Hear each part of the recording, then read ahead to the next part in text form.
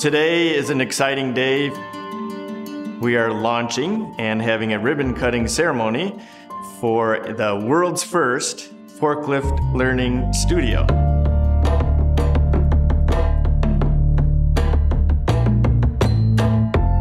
What this is a collaboration between Cornell and Toyota, and it's designed to bring students in contact with real engineering systems.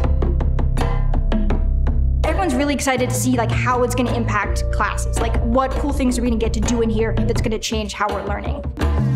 The way we developed the Forklift Studio is specifically from a conversation that I had with Brett Wood. He was describing it as a way that sophomores and juniors and seniors could work together. Students from different disciplines could work together. They'll be able to make links between the systems that they see and the classes that they take. His idea was, well, you know what if it was an engine learning studio? And Brett pointed out that a forklift is something that's kind of like a car, but smaller, has a lot of parts of it like engines that can be used to relate to a lot of our classes. Motors, batteries, hydraulics. Dynamics, thermodynamics, fluid mechanics, solid mechanics. That's a forklift.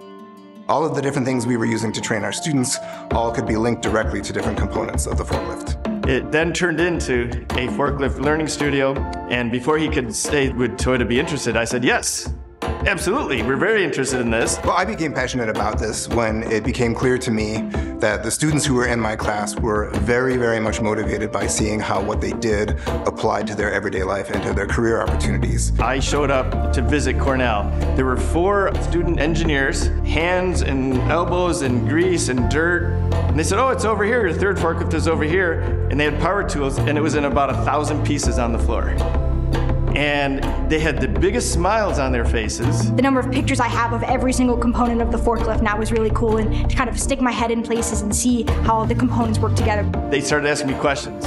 Why did you bend the steel this way? Why did you weld it instead of bolt it? And that was wonderful. That was mission accomplished. We want this room to impact hundreds and hundreds of students and have them all get this benefit of seeing the links between what they're doing and what that can actually become. It's a different way of learning, and Toyota is really just proud to be part of it.